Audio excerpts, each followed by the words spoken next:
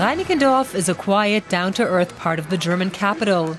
And this local branch of the Christian Democrats has always prided itself on upholding traditional conservative values. But recently the party's leadership has begun to flip-flop, such as on the question of equal rights for same-sex couples. It's an issue that, surprisingly perhaps, gets a lot of support among these grassroots members. Of course. Society is changing, and I need to keep up, and so does everyone else, and I think Chancellor Merkel will. I'm all for discussing civil partnerships. My partner's a woman, so this new direction suits me fine. But the new direction split the CDU leadership, with its liberal wing pushing for general equality for same-sex partnerships, including tax breaks. I hope we can end the debate today and show that it's time to introduce tax incentives that take children into account rather than lifestyle choices.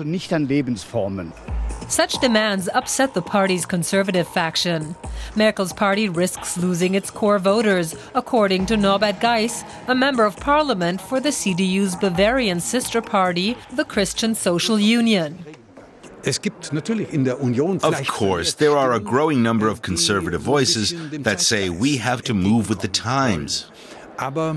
But the problem with that is you can't always see which changes are lasting. How do you separate the wheat from the chaff?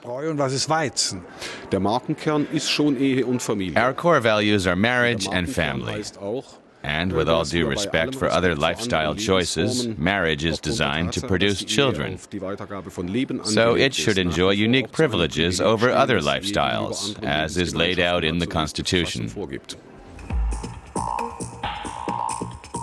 Then, with unrest growing among party traditionalists, the Chancellor was forced to put her foot down. And the CDU's General Secretary Hermann Gröhe announced what the conservative factions wanted to hear. Tax incentives will remain restricted to married couples, at least until the Constitutional Court tackles the issue in the summer. The opposition looked on with amusement. This is a classic case of political masochism. Chancellor Merkel and the CDU know that the Constitutional Court will eventually make them grant equal rights to same-sex partnerships. But rather than find a political solution to the issue, they're simply waiting to be forced. While same-sex equality may be a bridge too far for Germany's conservatives, under Chancellor Angela Merkel, the CDU has gradually moved away from many of its core values.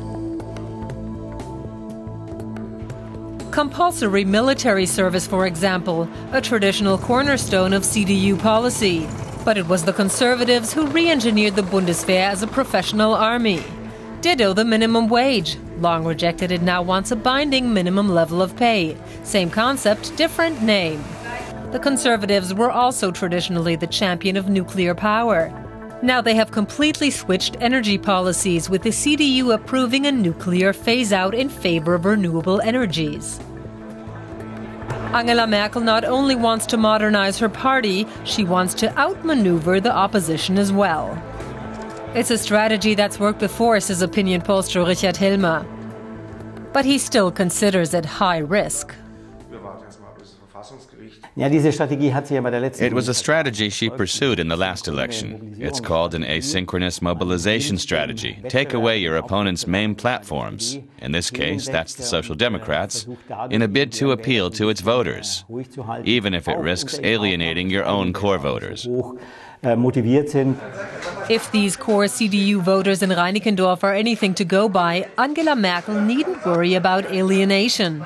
Her willingness to discard what she considers a weak hand suits them just fine.